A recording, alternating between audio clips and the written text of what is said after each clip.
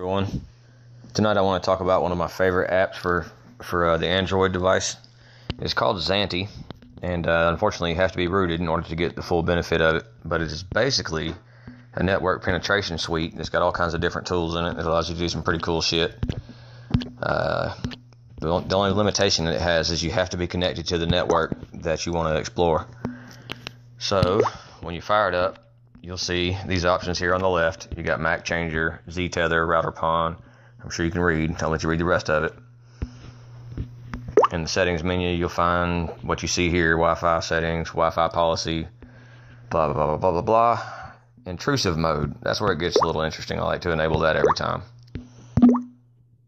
And then normally you would run the Wi-Fi monitor, and it'll show you all the Wi-Fi networks that are nearby. And this happens to be the one that I'm connected to. So let's hit refresh, see what it comes up with. It gives me the option for an intrusive scan again. So we shall. It will sniff out every single device on your network and then give you the ability to attack the different devices in different ways. I'll show you some of those tools here shortly.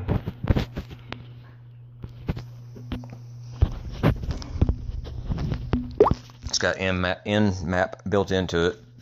Now when you select a target, you'll see operative actions like scan. It allows you to perform an advanced scanning on your target. Then you got attack options like password complexity audit and man in the middle attack. It's scanning automatically for us already, by the way, just in case you didn't know. So let's say we want to launch a password complexity audit. We have cracking method. You choose your dictionary: small, optimized, big, huge, or a custom dictionary. You can download a huge dictionary file if you want to and use it. Incremental, you can basically set it to try every possible combination of key if you like. I like to usually set the automatic mode on if it will, sometimes it won't. And then you simply select the protocol that you want to attack and get to it. Sometimes it finds passwords relatively quickly, sometimes it does not. Then when you find a password, you can launch ConnectBot to either telnet it, SSH it, or just connect to it locally.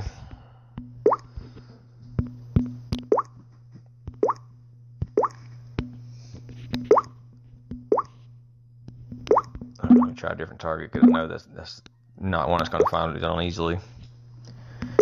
Password complexity. Let's use the huge dictionary, and it's set on automatic mode. Let's watch it work. Got passwords already for the HTTP GET protocol and the HTTP secured GET protocol. So this is what you would do once you find the passwords that you're looking for. You just hit that little symbol there, and it launches ConnectBot. And you can play with this if you want to. I personally can't use ConnectBot very well because I can never get the type shit. I mean anything, sorry. But anyway, we'll move on to the next target here. Let's get the hell out of there. Alright. Sorry guys. Alright, aside from password complexity audit, you have man in the middle. This one's awesome. Turn this guy on, and it's going to make a log of all the requests to websites that go through that machine that you're monitoring. Also, you can log images looked at. The Z-Packet editor is interesting because it allows you to basically modify and craft packets that you can forge and send to browsers and stuff like that.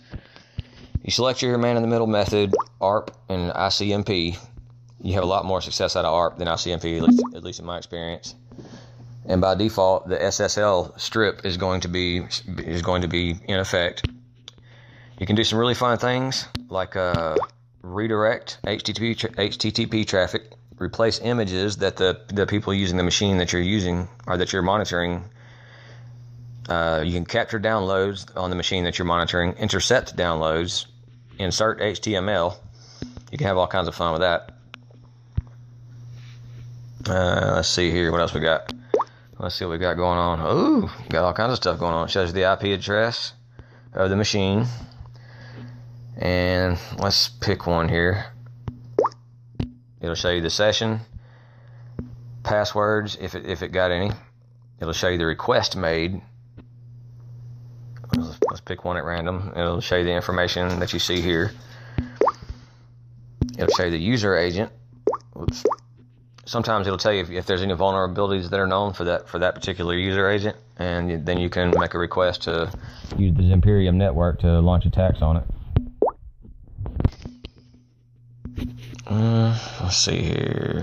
Link to Samsung. Whoops. Excuse me.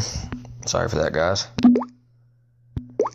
No passwords there. Request. You can look at all the different stuff you got going on. There's get request, post request. Let's pick one at random. Wow, look at all that information. Holy bejesus. What else can we play with here?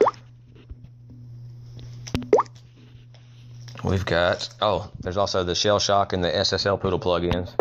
You can check for the Shell Shock vulnerability as well as the Poodle.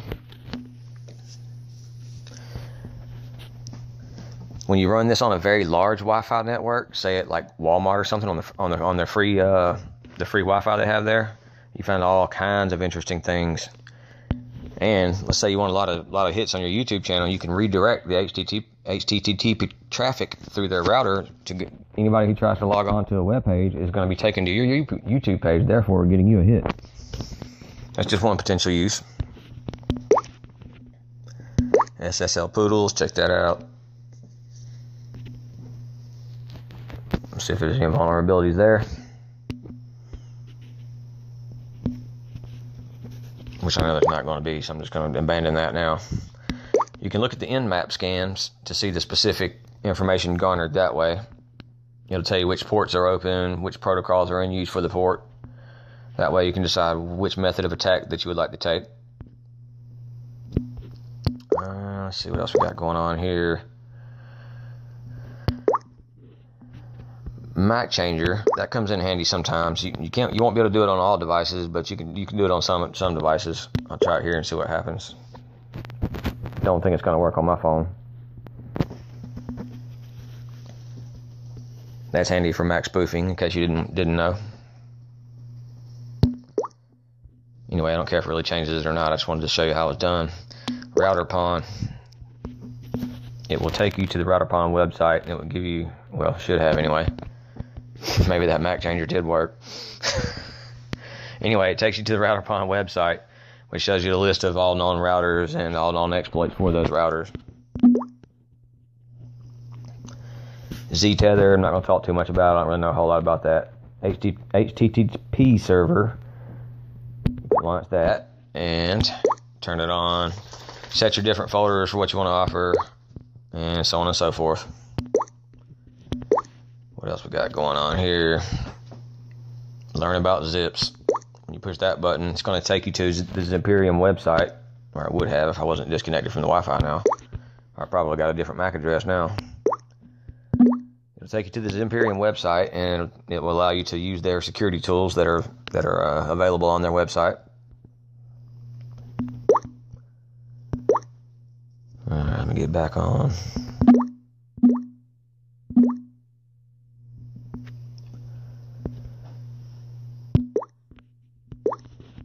And we'll scan the network again if it ever lets me back on the Wi-Fi.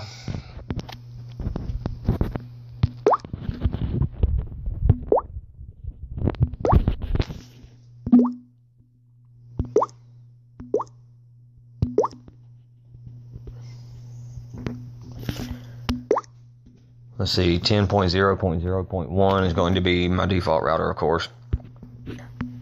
And you still have the options listed. Oh, when you scan, I forgot to tell you about this. I always try to put on smart scanning first, and then I go to execute script. If we've got all these protocols with different scripts that we can execute on the machine that we're trying to attack. We'll pick one at random, like brute. Then we'll go with, let's say, the Cassandra brute script. For scan type, you got all these options: intent scan plus UDP, TCP, blah blah blah blah blah. I'm sure you guys can read. I like to scan all ports, UDP and TCP, and it's going to take a little while to do the scanning, and then it'll show you the results. Oh, that was quick. Scan log, boom, here we go. All the information that you want. that's pretty much it for my tutorial on this app. I hope you guys have enjoyed it. Be safe out there. Don't do anything stupid or illegal. And that's it. Peace out.